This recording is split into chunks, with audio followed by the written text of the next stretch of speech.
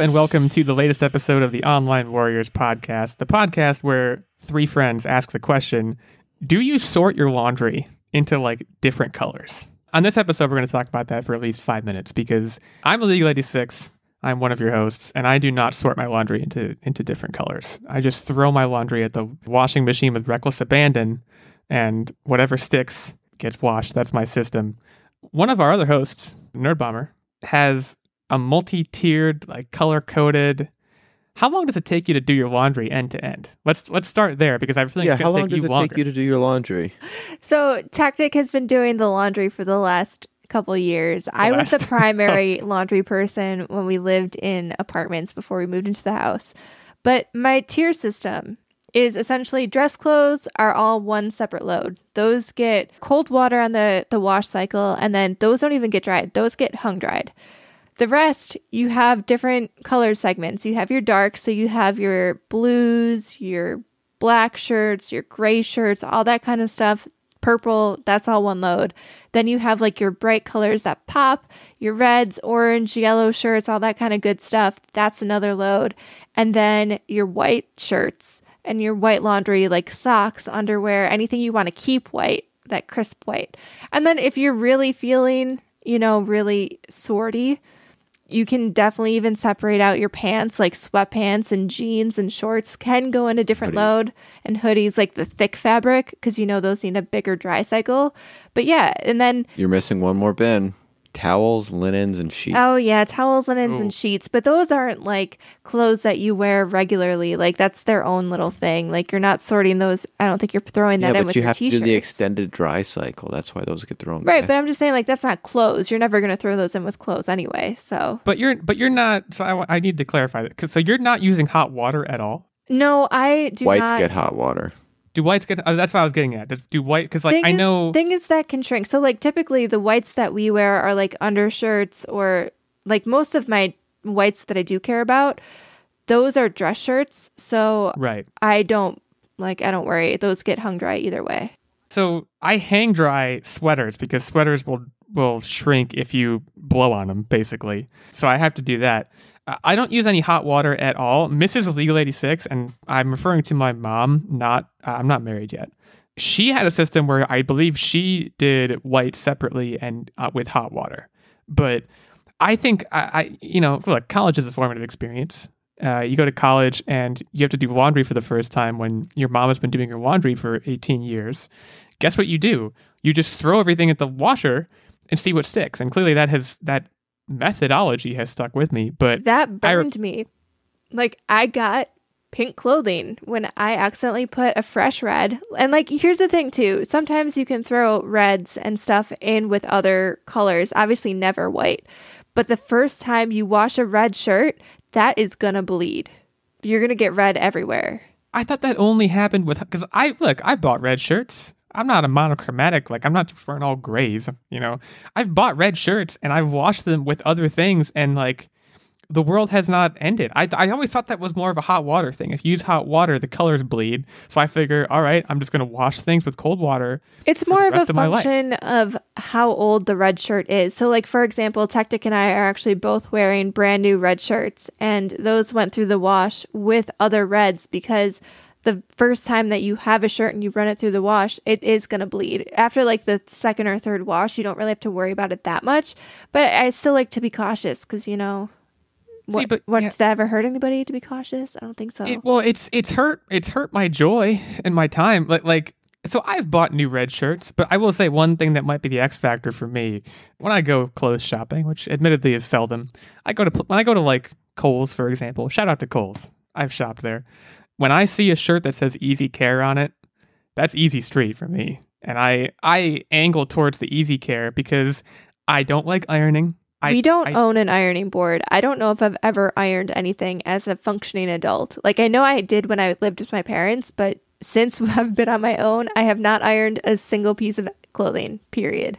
I've ironed things, but every time I'm ironing something, I'm like, oh my God, people do this regularly. Like I do it like I feel like every year at Christmas time, I'm gonna wear a nice shirt and I'm not just gonna wear it. I'm gonna iron it. I'm gonna look my level best. And like halfway through ironing, I'm like, it's close enough.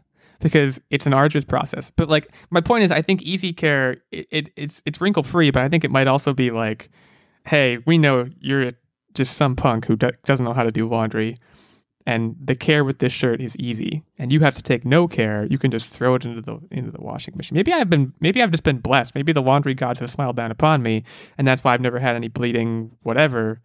But I've never had a major mishap besides like the dryer catching things occasionally, which that's just part of being alive. We're not going to talk about laundry this entire podcast. That would be a great segment, but we're going to kind of put that on the back burner for a secret segment, or I don't know, some other time, because we have news to talk about this week. We're going to be talking about Enola Holmes, in particular the announcement of a sequel, which I think we've all seen that. I know at least Nerdbomber brought it up in a What Are You Up To? I know I've watched it since then. Mm-hmm. So we're going to be talking about that. We're going to be talking about this big WarnerMedia Discovery deal, and we're also going to be talking about Starfield. You guys remember Starfield? It's a game that's been kind of in the whisperings of the video game community for quite a while. There was a trailer, I believe, back in 2018. Well, it sounds like it is actually coming very, very soon. We're talking 2022, but there is a catch. So we're going to get into all of that. I think we should start with Starfield because, you know, we have the resident space RPG lady here in residence as usual. That's and a actually, bet. Woot woot. I assume you're going to talk about that later. I don't want to spoil your What Are You Up To? My shipment got delayed. It hasn't even come yet. I almost heard the sound of your wound being opened by me from across the vast reaches of cyberspace. So, well, nonetheless, you're a Mass Effect fan. You're a space RPG fan. Presumably Starfield is on your to-do list. This is a game from Bethesda. It's, again, been kind of in the hopper for many years. We got a trailer in June of 2018. Of course, Bethesda being the creator of Skyrim, there's a lot of hype surrounding this. It's a game that director Todd Howard says he's wanted to make for a very long time. Well, you know, we've gotten calls for patience. We've gotten the acquisition of Bethesda by Microsoft. And now we have a situation where Starfield is going to be exclusive to Xbox and PC. So we have a couple of console... I don't want to call myself a PlayStation fanboy. And I don't want to call you guys Xbox fanboys. But you guys have both consoles. I only have a PlayStation. I don't know for sure that Starfield is even a game that I would be privy to, given that I didn't really play through Skyrim. I'm going to talk about my Horizon Zero Dawn experience later, but what's your takeaway here? I mean, this is a flagship, or it's planned to be a flagship title for Bethesda. This is a huge money move for Xbox. Presumably, it's why they made the deal with Bethesda in the first place. So I think this is exactly why Microsoft acquired Bethesda. I mean, like you said, this is a moneymaker. This is a flagship property here. I think this could become a huge IP. I mean, you look at how big other Bethesda RPGs have become. Your Skyrims, your Fallouts, and they are massive franchises that not only had a big initial offering, but then stood the test of time and had numerous sequels that still have a rabid fan base around them. Right. And I think one of the keys here is we've obviously seen that Microsoft is putting a lot of stock into Game Pass. Game Pass is really kind of like the focal point of this next generation for them. And one of the ways to make Game Pass successful is to have games come to the service day one. I mean, we saw what happened when MLB The Show launched on Game Pass. That was a huge hubbub, a big deal for a lot of people. A game that people normally flock to PlayStation for, people are playing it on Xbox. And I think if you have these massive offerings, these exclusive deals, again, I feel like we've talked about this in the past. I don't even know if Xbox cares if you buy the Series X. Like, they really don't care at this point. Because the game will be available on PC. It'll be available on the cloud gaming service. All they want to do is get you in that Game Pass ecosystem, and this is a great way to do it. Like, I've been waiting for that big title to hit Game Pass day one that makes the entire subscription even more worth it than it already is. And this is part of the reason why I bought a Series X, or rather, Techtic helped me buy a Series X. Because... Man, you're really talking me up this episode. Way to go, Techtic. Hey, this guy, you know, kudos to him, woke up at like 5 in the morning. Refreshed like a madman to secure a console after I had hunted for ladies, weeks. I'm taken. And then he did a fresh load of laundry. What a man. But like this is the type of game that will move consoles, because especially coming off the heels of the news, I think it was last week, that Sony announced they have 25 games in the works. Half of those are new IPs. We saw what kind of pull that had for the PlayStation 4 generation. I mean, the incredible new games and IPs that they were putting out for the last generation drove a ton of sales and made the PlayStation 4 one of the biggest consoles of all time. So I think Xbox has finally seen, hey, we need to compete with this if we want to keep people on this service and get people in the door and into the Xbox ecosystem. And so for a lot of people who are sad that Bethesda games may not be going to the PlayStation 5, I totally get it. It's a bummer. This game looks awesome from the very, very little we know about it. I mean, basically, you say the word space RPG and I am excited. So that is sad that people who don't have an Xbox may not get to play it, but there's other ways to play it, you know, like the cloud system. You can subscribe to that, play it on your phone if you want to, if that's possible. But I think this was important for Microsoft to kind of put their foot down and carve out a space for exclusive games, because that's been something that's been lacking in their offering for a while. Well, so my, again, not being at all in that ecosystem, I agree with you that their plan, when they made this acquisition and it was always, all we need to do is get people's foot in the door, so to speak. And they're certainly bound to do that with a huge title like Starfield. One of my main questions, and a leading question, admittedly, that I don't have the answer to is, PlayStation, ever since the Bethesda deal was announced, they know this is coming, right? Sony knows this is coming. Mm-hmm. These 25 games you mentioned, half of them being new IPs, I would imagine, I don't know the details on any of them, but I would imagine that somewhere in there is a quote-unquote answer to this. Whether it's a space RPG. Look at Returnal. Returnal's not a space RPG necessarily, but it's a little different. It's got the roguelite thing. But yeah, there's going to be some answer in there. And it might not even be a new IP. Probably would be, but dare I hope for a Dead Space remaster? Like, there could be plenty of things that PlayStation could do, is my point, that I would be like, oh, okay, well, Xbox threw the gauntlet and PlayStation, I don't know, did whatever it is you do after someone throws a gauntlet. Do you just throw your gauntlet on top of their gauntlet? What's gauntlet etiquette? Mega gauntlet. I'm guessing PlayStation has an answer, is my point. They'd have to. Statistically, they'd have to. Right. Who knows what it is, but I think it's out there. The thing here, too, so exclusivity sucks, in my opinion. It really does. But at the same time, it may be the driving force where we'll get to see all of these really cool new games and IPs, because now there is a competition here.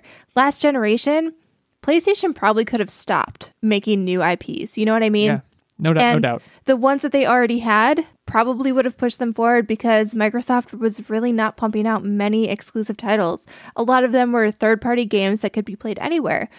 And so maybe we wouldn't have gotten a Spider-Man, Now there's this competition where they're going to have to try to one-up each other. And so, yeah, it sucks because not everybody can afford to spend $1,000 on 2 gaming consoles. I mean, it's just realistically, most people might struggle to spend $500 on one console, and they'll have to wait for a few years. I haven't bought either of them yet, and I don't know when I will. Right. But it's like, down the line, we're ultimately getting more IPs, more creative games, hopefully more innovation in games, as now they try to compete with each other through exclusives. So while it does suck to be on the outside looking in, it also paves the way for potentially a new golden age in gaming. Yeah. You have to wonder, for, how many episodes of the podcast did we spend talking about, like, on the verge of the new console generation? A lot of what we talked about, right, was, okay, hardware this, hardware that, this console has this console has that. It's interesting, in a sense, how it's not at all about that anymore.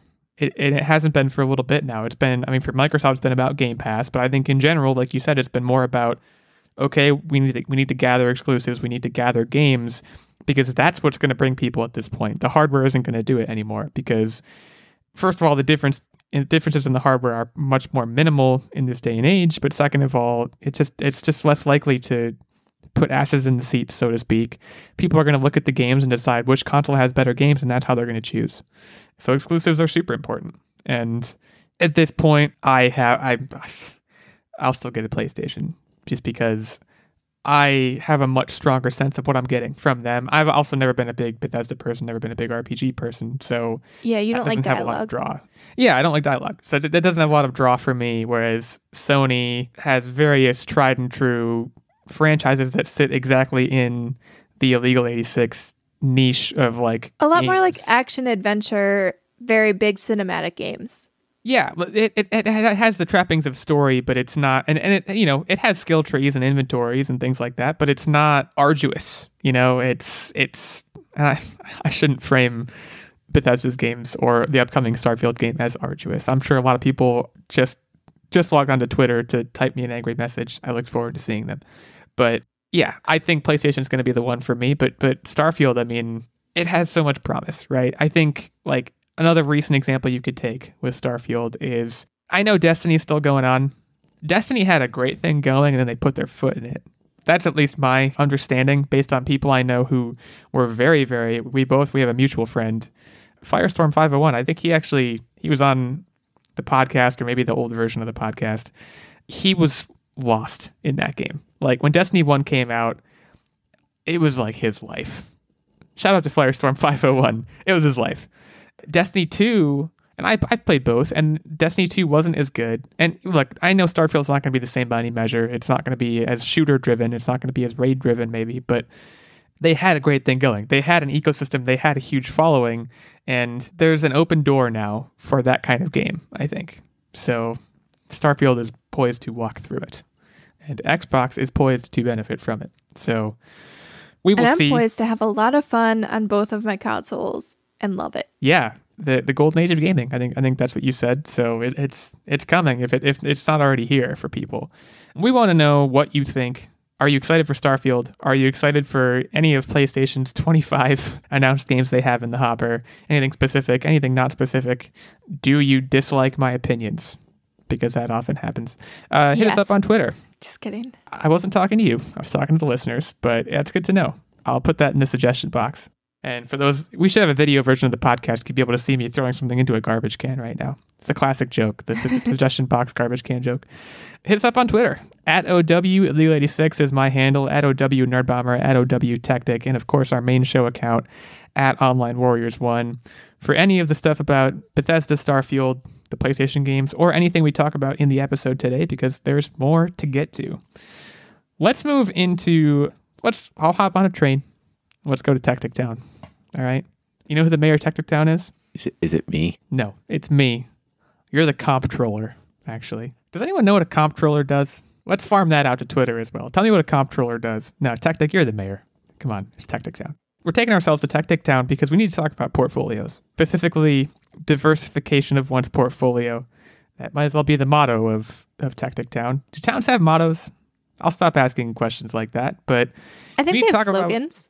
Slogan. That's the word I was looking for. I don't think we're going to really talk about diversification of portfolios. I think it's a totally different animal that we're about to talk about. Mergers. It's right. It's kind of the opposite, right? Mergers and acquisitions, or just mergers. Yeah, it's just a merger. It's not an acquisition. WarnerMedia and Discovery is what we're talking about. So WarnerMedia, of course, being the owners of, among many other things, HBO Max.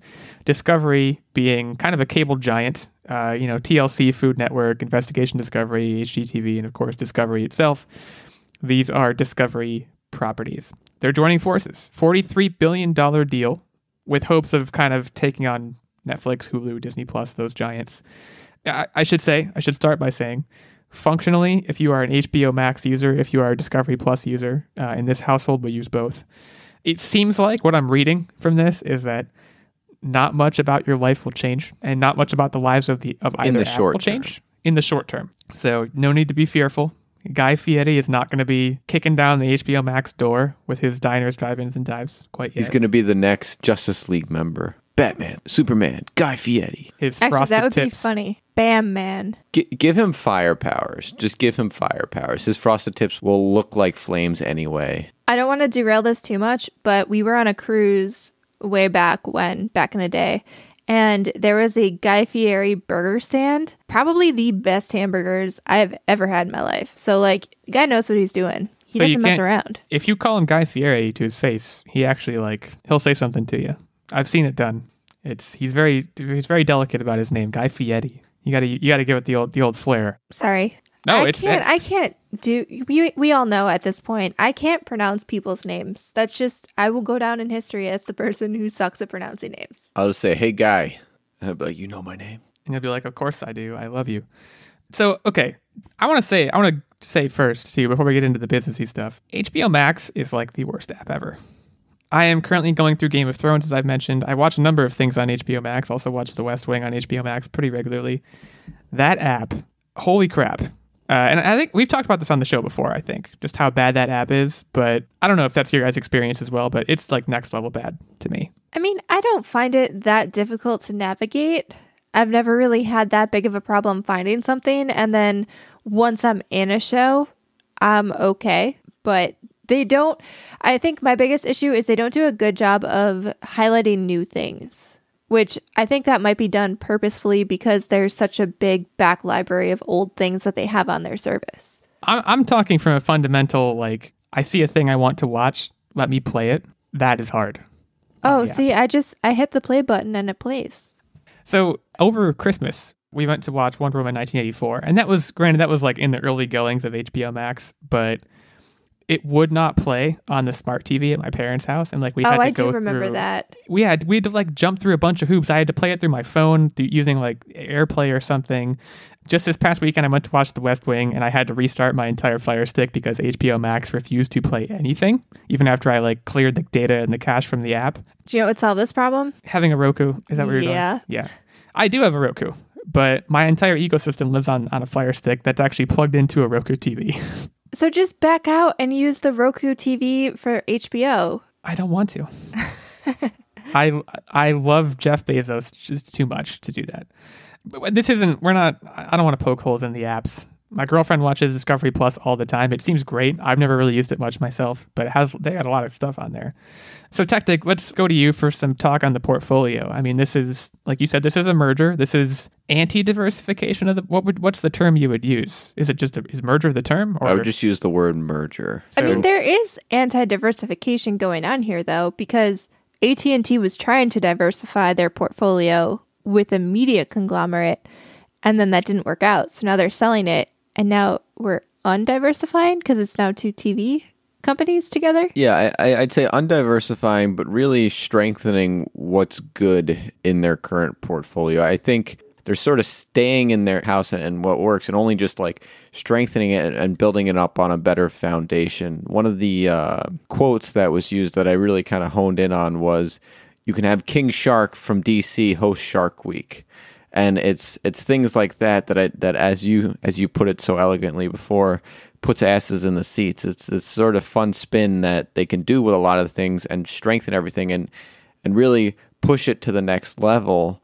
And even combine services, like you said, things aren't changing now, but one day they might. They're probably going to optimize it to be this beefy service that can now compete with your Disney Plus and your Netflix. Right, because it's about volume in a sense, right? And if you look at the subscriber bases of Netflix and Disney Plus, they both have their advantages. Netflix, of course, was kind of the first company to do this, right? So people have never left them. They were the first people. They got everybody, and no one's ever left.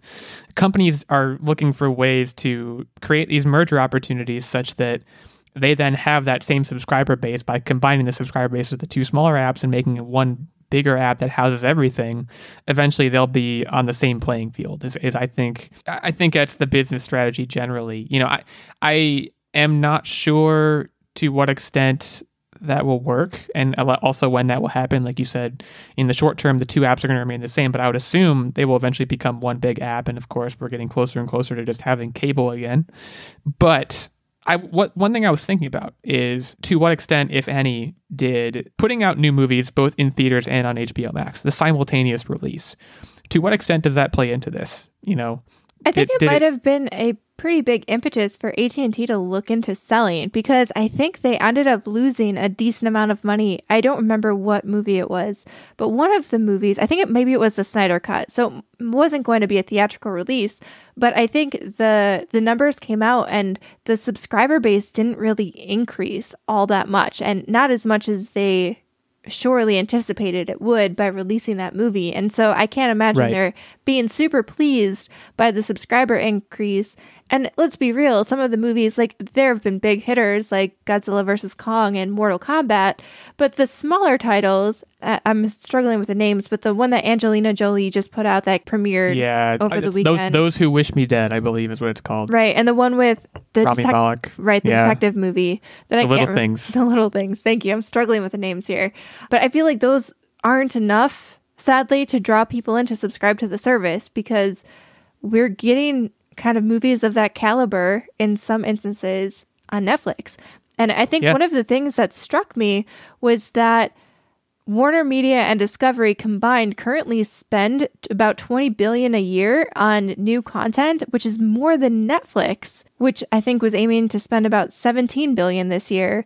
So I think by kind of combining forces, that makes their investments a little bit more effective if they can kind of produce this one single, almost conglomerated service that more people might get their eyes on. Yeah, I think that's probably exactly right. You know, I don't know to what extent, we already use both apps in this household. So, like, they're not going to gain anything from us that they don't already have. But I do wonder what the market share is, what percentage of people only have one app who would like to have both, or things like that, where, like, how do they expect this move to help them gain money from, you know, Joe the plumber, for the average Joe?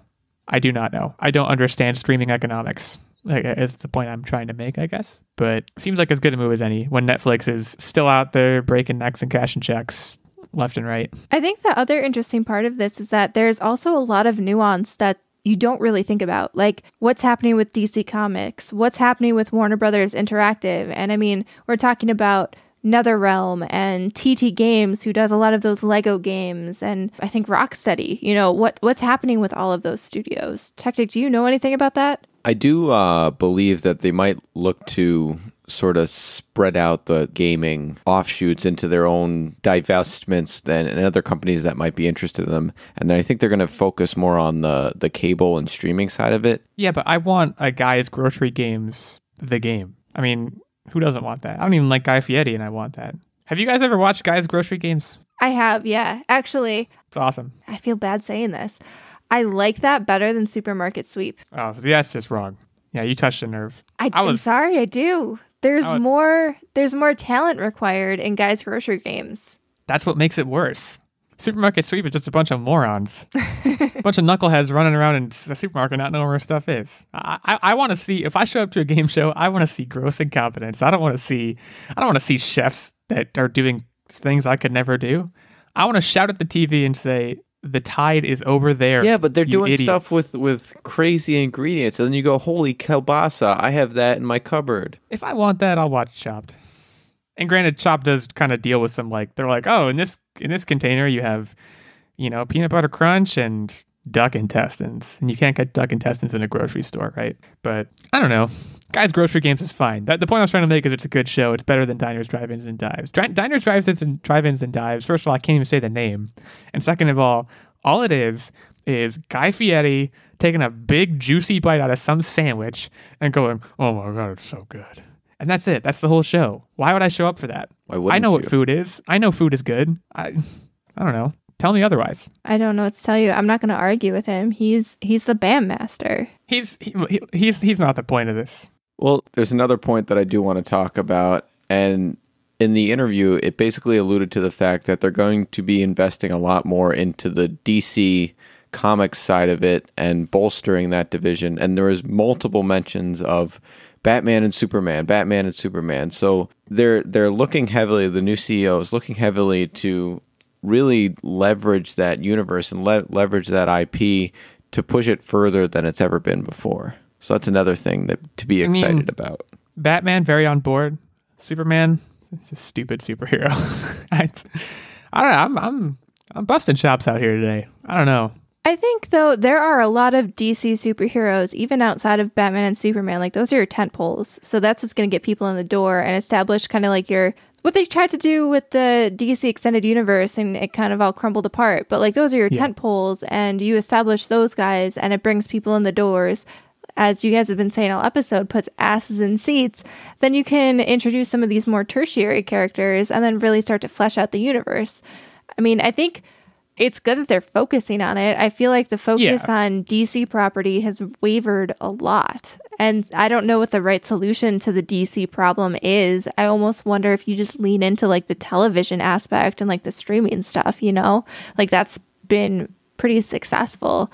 I don't know if you can compete with the MCU in theaters enough, but maybe. I mean, DC has struggled a lot because they have tried to reach what the MCU has reached without doing the work. And I'm not saying they should just look at MCU and do what the MCU is doing, but they should also be able to look at the MCU and realize like, yeah, these properties are worth a good amount of money. Like you said, they're the highest potential. They have the highest potential in terms of making them money down the stretch. So it would make perfect sense for them to say, yeah, Batman and Superman, these are our guys. If only for, like you said, creating a gateway to other characters. So WarnerMedia, Discovery, what do they call it? HBO Discovery? Discovery Max Plus, HBO Max, HBO Plus, Discover Max. Discover HBO. Although then it just sounds like you're trying to get people to find out more about HBO. Plus Max. I like HBO Plus Discovery Max because the plus makes it like you're adding two things together. We'll see what they come up with. It's gonna be none of those things, but time will tell. We are going to be taking a short break to shout out one of our sponsors, but before we do, we would be remiss if we did not shout out our fantastic Patreon producers, Mr. Ben Checkness, Mr. Stephen Keller.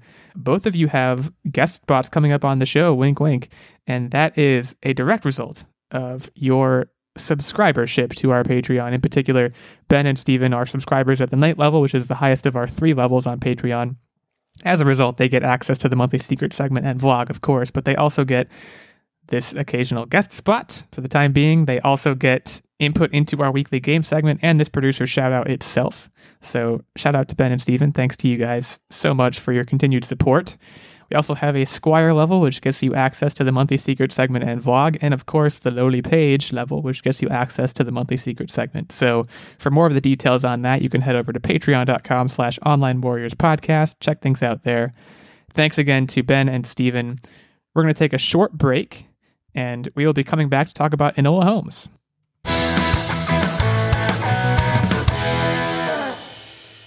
Do you experience digital eye strain from too much blue light exposure from digital screens? Baxter Blue glasses are not your average frames.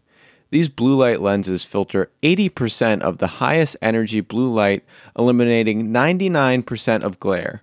The past year, we have all been glued to our devices more than ever. When I'm making tinkering videos, I have long nights staring at my computer screen. Whether I'm staring at code or editing software, the blue light can really be a drain on the eyes. Blue light glasses can be a real game changer. Our exposure to digital light has soared, and our eyes and our sleep are suffering as a result. Baxter Blue is also a force for good and provides a pair of reading glasses for someone in need for every pair sold. This is eyewear built for our digital age, and Baxter Blue is giving our listeners 10% off your next purchase of blue light, sleep, or kids glasses. Click the link in our show notes for your exclusive discount. This is the sign you have been waiting for to invest in blue light glasses. We know you will love your Baxters, and we know that you will feel the difference. Thanks again to Baxter Blue for sponsoring this episode, and now back to the show.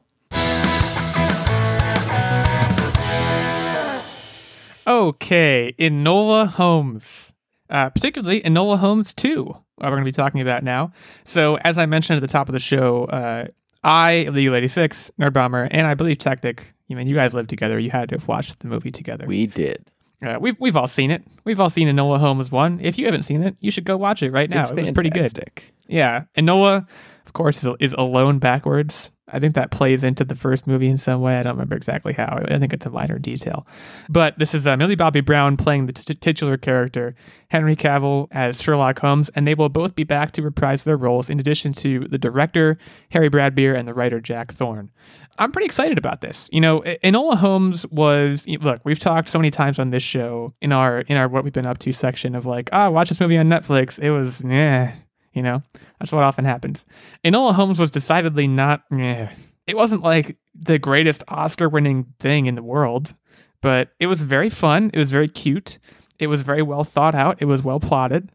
I had a good time watching it, and I'm a huge sucker for Sherlock Holmes. And even though this involves Sherlock Holmes in kind of a tertiary way, Enola Holmes makes frequent use of his methodologies, right? That's kind of the whole shtick.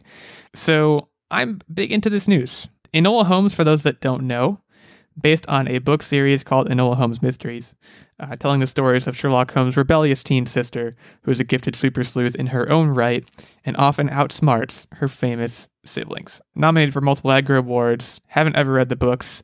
I don't think I should read them now or would read them now, but I'll sure as heck watch the movie.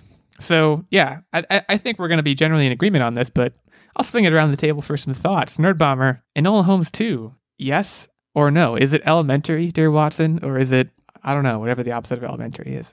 I mean, I would definitely watch this. I really enjoyed the first movie. I thought it was super fun, and especially in the time when it came out, I feel like we were getting a lot of serious movies, and especially with what was going on in the world, it was a breath of fresh air. It was a lot of fun. I really enjoyed it. And I feel like this is the type of stuff that I'm looking for out of Netflix movies. I feel like we've gotten a lot of like action movies and stuff like that. And yeah, there was some action in Enola Holmes, but having like a feel-good, fun movie that had a few laughs here and there, that you didn't feel like you didn't walk away feeling heavy after watching it or anything like that. I really enjoyed it. I thought it was good, and I'm super excited. Also super excited because Millie Bobby Brown, I think, is producer on the series as well.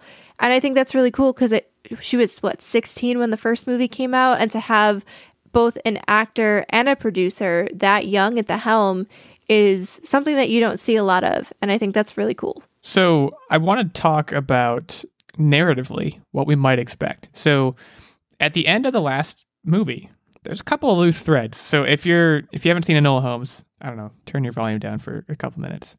Do you think we see more of Helena Bonham Carter? And also, do you think we see more of the Tewksbury guy? So is it the Marquess of Tewksbury? I believe so, yeah.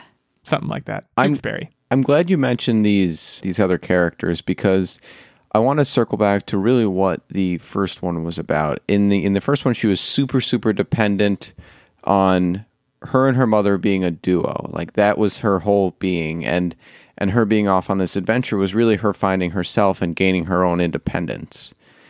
And while these characters were good complementary characters to her, I don't want to expect that we'll see them, but rather they'll be kind of these come and go characters through the thing, because I want her to continue to develop as this strong, independent role that can wit her way out of any situation. Right. You don't want her to necessarily call in her mom or even Sherlock Holmes himself for help, right? You want them to be there, but you don't because what they did in the first movie was pretty great in that Sherlock Holmes comes in and at the end and solves the case, but then they say, well, yeah, but your little sister did it already. She already told us all of this. She solved it for us. That's a cool moment. And it's indicative of character growth. Like you said, Enola Holmes, she has this kind of through line of becoming more independent, and she sees her mother at the end, but her mother basically says, I'm going to be gone now. I've taught you everything I know. You can do it, kind of thing. Maybe we don't see her again necessarily, but I sure as heck would think we would see the Marquess. Is it the Marquess? It's not the Marquis, because that's a French thing. I predict he will be back, but I also predict there will be a love triangle. At the end of the day, this is still going to be kind of a YA kind of thing. There's always a love triangle. There's always a love triangle. So, who the third vertice will be, who's to say? But look, can I just say, I know love triangles are kind of like this trope that are overplayed and looked down on, but damn if I'm not a sucker for a good love triangle. They're fine. They're fine. I'm not against it. I'm not for it either. I really feel nothing about love triangles. What I do want is a love octagon. No, that would be interesting. But no, I want to see a strong villain, because when I think back to Enola Holmes, I barely remember who the villain was. And granted, that was because of the way the mystery played out and who the villain ultimately wound up being. And she had kind of like this henchman guy who I think was pretty menacing. But I want to see some, like, in the Sherlock Holmes universe, you have Professor Moriarty, who is like, Sherlock Holmes is kind of doing his thing for a while, just solving mysteries without even trying, kind of doing that whole Sherlock Holmes thing. And then he meets his intellectual match in this professor, right? And I'm not saying that this villain has to be, quote unquote, an intellectual match for Enola Holmes, but he or she is going to have to act as a suitable foil in some way. I mean, we've seen this problem so many times in Marvel movies, right, where the villains are made out of cardboard, and so they don't feel like they work. And I think that's going to be critical to driving this thing. And I haven't read the books, of course, so I don't know. I don't even know if they can involve someone like Professor Moriarty, given that he's as tertiary to this universe as Sherlock Holmes is, probably. And it might undercut Sherlock Holmes a little bit too much for Enola Holmes to defeat Moriarty in a battle of wits. But, I want someone who, if they're going to take this Enola Holmes thing and run it for a while, maybe a multi-movie villain, maybe someone who's pulling the strings in a Moriarty way for behind the curtain. Yeah, basically you want something a little bit more compelling than a standard Scooby-Doo mystery. Yeah.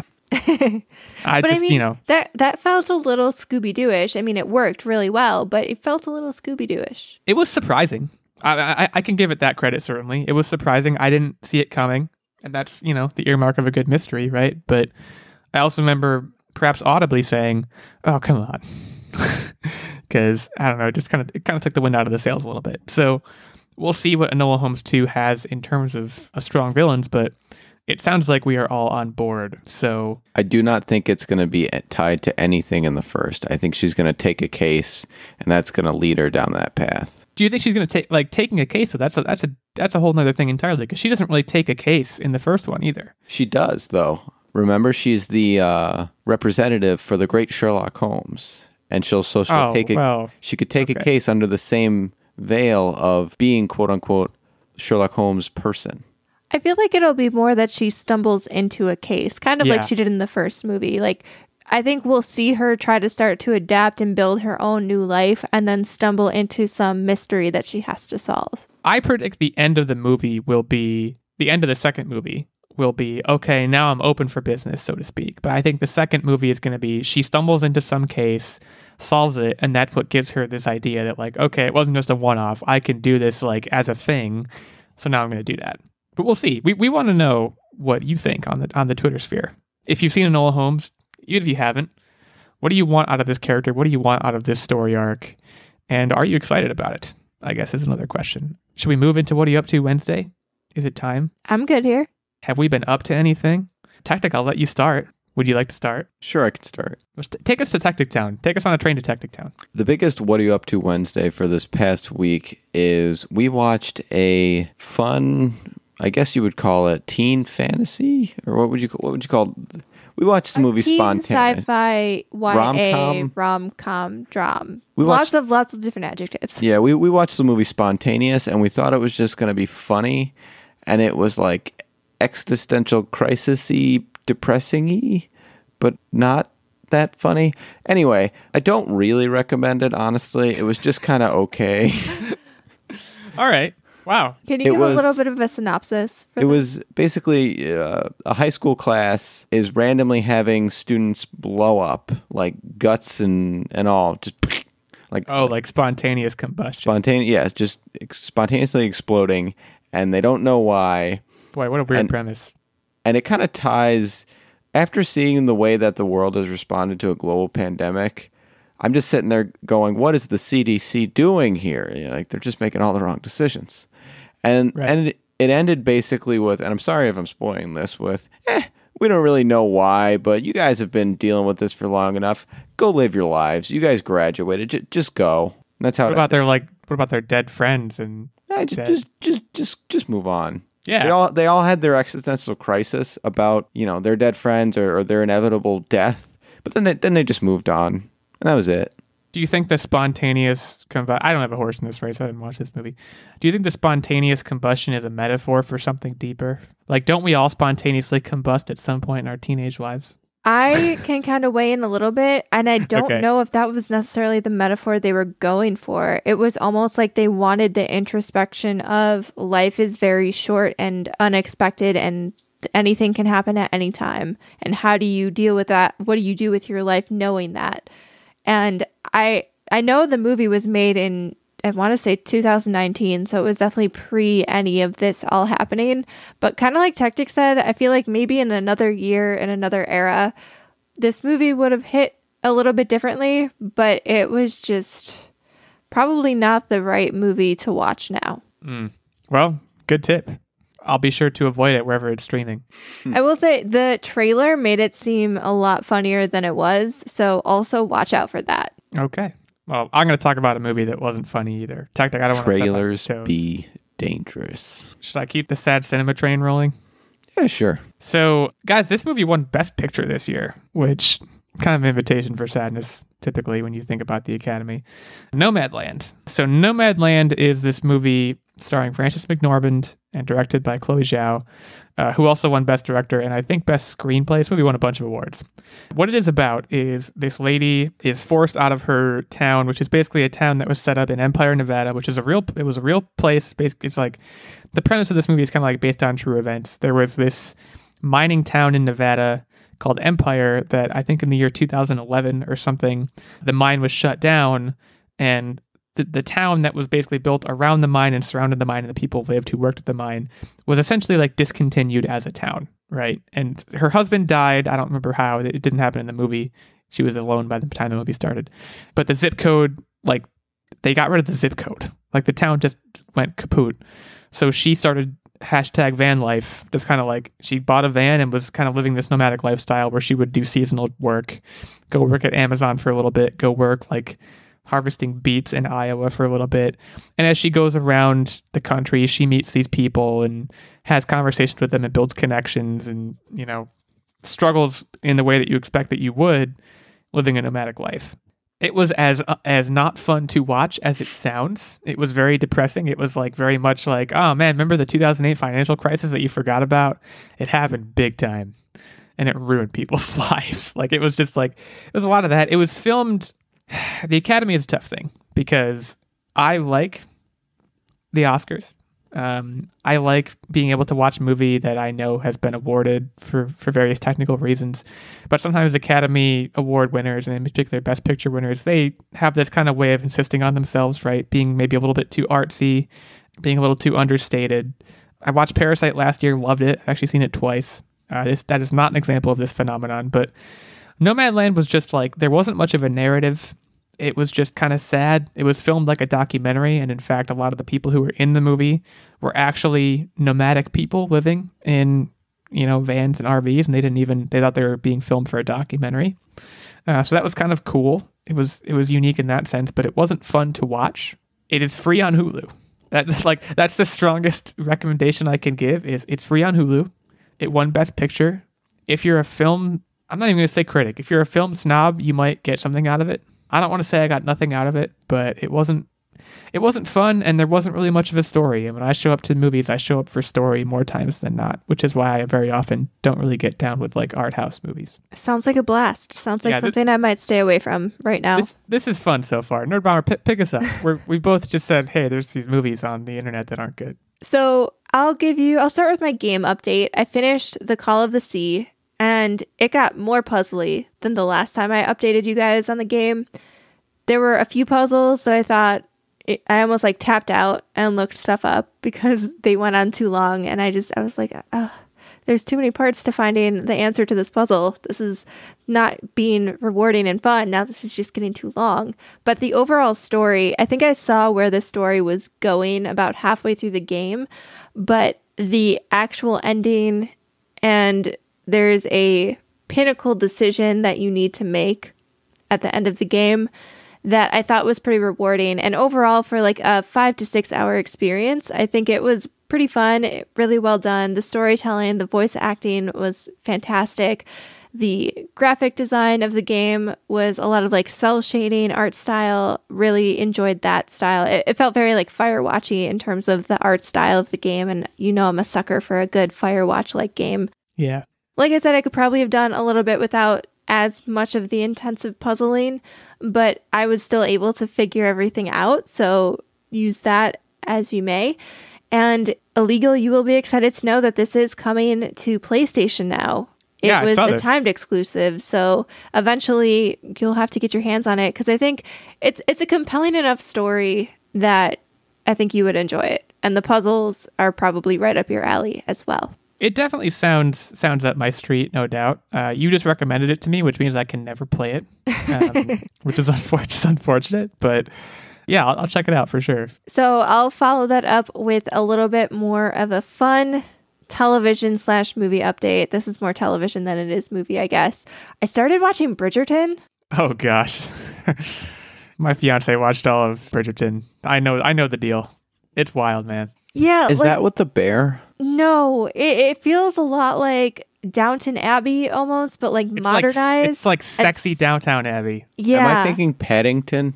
I'm thinking Paddington. Yeah, no. This is Bridgerton. Not that. This is like, I think I watched one scene, and yeah, if you're listening with your kids, turn your volume down for a second. I think I watched one scene in the room with my fiance, and it was like that really hot guy who everyone likes talking to some girl about masturbation, but doing it in like an old English way, like you would like if you were like living in like Regency times. And I was like, what the hell? And I just like left the room. So and sorry, spoilers, I guess. At some point, he's going to talk about choking the chicken. He doesn't call it that, but I just want to let you guys know, she watches this when I'm not home. Yeah, these are like my bike rides when I'm on my lunch and I have an hour to ride my bike and I need to fill the time because, I need to fill the time. It's when I watch Normal People, and now this is when I'm watching Bridgerton. I mean, the first episode, I was like, okay, this is not for me. I spent probably like the first 3/4 of the first episode thinking, I don't know when this is going to get good, but if it doesn't get good soon, I'm going to DNF this and never watch it again. And then somehow I found myself like getting into it, and I'm not really sure what happened. Like, I think they dropped a little bit more of the expositional charade because they do a lot of setting up. Charade. It's like Regency. It's like a Regency, like Dear Abby situation, right? Like it's like a gossip columnist lady or something. Isn't that the situation? Essentially there's a gossip columnist. I would almost say it's more like Gossip Girl, but set in old timey time. Boy, what a draw! Yeah. And you know what? I got sucked into Gossip Girl too. So I may be super nerdy, but there is that weirdly girly part of me that likes this kind of stuff, I guess. So you should have asked me. I could have given you the patent pending. It's already been patented. The best workout show ever. It's runtime 42 minutes. It'll fill your hour. The West Wing. That's a workout show. If you get sick of Bridgerton, if you DNF that, The West Wing. I'm gonna toss my hat in the ring. I'll give you a recommendation to ignore. The West Wing. I'm in this weird limbo. I've seen a lot of The West Wing before. Actually, in my government class in high school, my teacher heavily leaned on watching The West Wing. So I've seen a lot of it. Yeah. Great teacher. But I started watching it with Techtic, and then he tapped out after the first season, and I don't know if we're ever going to go back to it together, so I feel weird moving on. Wait a second. Did you finish the first season? Yeah, we finished the first season. We were like in the second season, and then he was just I need something lighter. Did you tap out when the president got shot? I thought you meant you finished the first season and we're like, whatever. I don't care what happens to him. It's like, no, I don't remember what exactly happened. I think like political climate stuff popped up and we're like, let's watch a sitcom. So. Yeah, it's not the lightest thing in the world, I suppose. I understand that. That makes sense. And then my final wraparound, I know I'm updating a lot, but we started rewatching New Girl, and there's really nothing new to report except that show is fantastic and it's fun. There we go. Still haven't watched it yet. Are you kidding? How I Met Your Mother and now New Girl? Come on, Illeagle. You gotta watch these. These days, rewatches are fun because in typical dad fashion, I could just fall asleep on the couch while the TV's on. I'm too busy watching West Wing. And let me tell you, I also put West Wing on in bed sometimes. I fall asleep to that. But I only do it to episodes. Fall asleep to the sweet, sweet sounds of Martin Sheen. I just got to get me a lazy boy. The Guys, standard. Martin Sheen. Can we get Martin Sheen on the podcast? Like that should be, let's set that goal for ourselves. If we get Martin Sheen on the podcast, we'll know that we've made it. Everyone, please start like one of those petition things and petition Martin Sheen to come on our podcast. Is he on Twitter? Because like I will tweet it. Because God is my witness, I will tweet at him and be like, hey man. You know what? I'm going to check this right now. Because like I could talk to him about the West Wing. I could talk to him about the Dead Zone. Apocalypse Now. You can play Mass Effect and talk to him about that. I would just let you talk to him about that. I don't think he is not on the Twitters. Sorry. He's like, dude's like 80 by now. I would think. So it doesn't surprise me too much. Martin, if you're out there, or Martin's agent or Martin's publicist, if you're out there, we are in the market for some Sheenification over here on the podcast. So let's talk about endangered species. How about that as a segue? talking about Martin Sheen and jumping to endangered species. The quiz today is about endangered species, and if you were thinking just now, wow, that's not going to be fun, you would be right about that. Look, there's no way to make endangered species happy.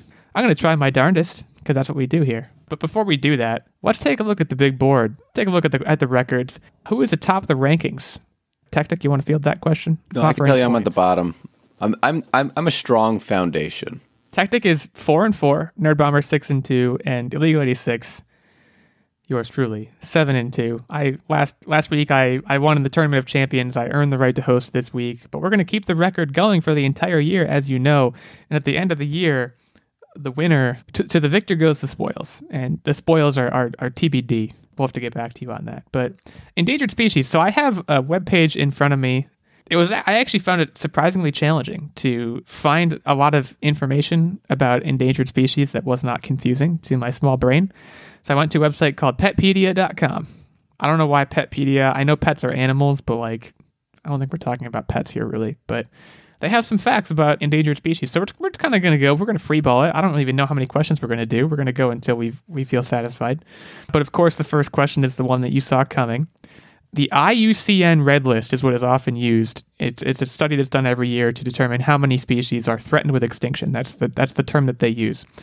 How many species, according to the 2021 report, are threatened with extinction? And Nerdbomber, I'm going to let you start so we can give Techtic a little bit of a leg up here. I'm going to say 500. Now I'm going to look like a jerk because I was going to say that. I'm going to go a little bit higher because the world's a terrible, terrible place. So I'm going to go 672. The world is a terrible, terrible, terrible place. Techtic gets the point. Neither of you were even close. 30,178 species. Guys, I learned a lot. There are over 2 million species that have been recorded, so it's not that bad. But that's still bad. Yeah, it's not great. We're talking about an entire eradication of a species. Yeah, well, so threatened with extinction, my understanding is that it might have a bit of a broad definition, but consider it in the orange zone. Might not be the red zone necessarily, but it also includes the species that are in the red zone. Let's keep rolling. How many, according to petpedia.com, again, how many animals are killed by hunters for trophies each year? So not species, but this is just straight up animals. Just total animals. It's supposed to drive home the fact that people suck. That's going to be an overarching theme of this quiz. 2.5 million. I feel like that's too high. I know it's a lot, but I feel like that's too high. I'm going to say 1,500. I feel like that's too low, but I'd rather lowball it. Lowball it you did, but your strategy was sound. 200,000 animals. It actually says over 200,000, but I assume I'm right. Well, it's not how it works. So that puts us at a tie right now. 2 questions in. We have many more here. Don't worry about it. In the previous 250 years, how many species have been confirmed extinct? You said 250 years? 250 years. I feel like this is also a really depressing number. I'm going to go with my other answer and say 500. I think it's more than that. I'm going to say 1,000. It was more than that, but not that much more. 571. So Nerdbomber, you were awfully close. So that was really close.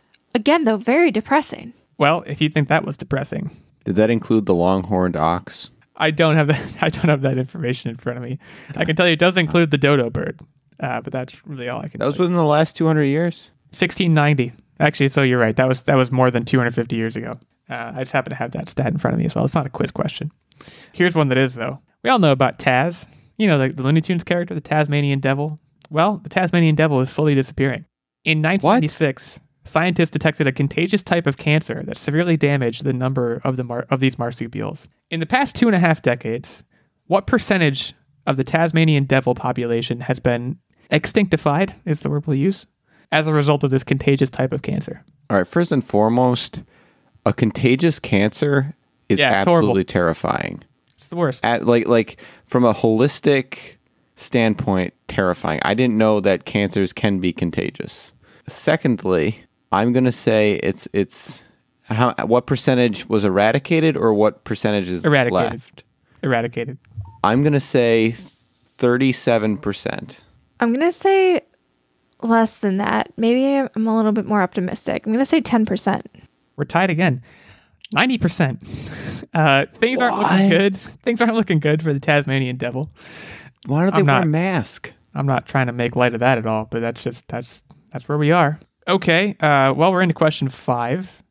You know what? Actually, what we're gonna do 6 questions in a tiebreaker because the tiebreaker. I'm trying to think. There's one question I really want to do, but I want it to be a text-in question. So this is depressing. So why don't we go ahead and make this 5th question the final question for all the marbles? It's a text-in question. No first ups, no any of that nonsense. Just straight up, you have to give me the answer. Okay. How many tigers are there in the entire world? That's it. That's the question. Which, speaking of that, I'll pile on here to the sadness. Tiger King, Joe Maldonado Passage, Joe Exotic. Apparently he has prostate cancer. I was reading about that today. Yeah. Tough break. Boy, Techtic, are you drunk over there? He's not answering. Well, I spoke too soon. He went into a stupor. Techtic takes it. No. Why? Seriously? Because I knew it was right. Did you Google it? No. Are you over there Googling it? No. Nerdbomber, what's on your phone screen right now? Relax. He wasn't even close. You just went over. Oh. You actually got... Nerdbomber, I'll give you half a point because you got exactly double the actual number. No, that's half a point nonsense. Well, you still win. 3,900 is the answer. Again, just according wait to till you hear my answer. Did you say 1? Techtic came in with 17. What? Which, like, Joe Exotic owned more than 17 tigers at one point, I'm pretty sure. So that's what I was counting on. Like, I don't know. I was counting on there being more tigers in the world. You're counting on a lot of kooks owning tigers. So how many are there? 3,900. So, guys, I don't know what to say here. Recycle. If you know anyone who hunts for trophies, tell them to stop. I don't. What do we do? What can we do, right? And not to pile onto the depression, but what can we do as citizens besides raise awareness about endangered species, which I guess is what we're doing right now? Hug an animal. Hug a tiger. You know what? Hug a tiger. I'm gonna hug both of my animals right after this is over, and I encourage you to do the same if you're an animal owner or lover. But in the meantime, we thank you for joining us so much on this fantastic episode of Online Warriors. I'm Illeagle86 for myself and Nerdbomber and Techtic. We wish you all a happy and healthy week, and go forth and tell your... Okay, you know how barista. You know how they have gas station attendants, and those guys don't really do anything anymore because everyone pumps their own gas? Go inside and tell them. Like, you know how you go into the gas station and like you walk up and they have nowadays they have that big plastic shield, although some places always had the plastic shield. They're behind that big plastic shield.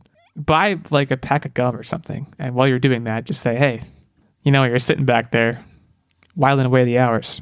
You could be listening to a podcast where they talk about laundry for the first 6 minutes. and I'm sure they'd be like, hey, thanks. So tell your gas station attendant, tell your barista. I think we might have done barista already, but tell them again. What do you have to lose? They're your barista. They're going to keep serving you. And have a great week.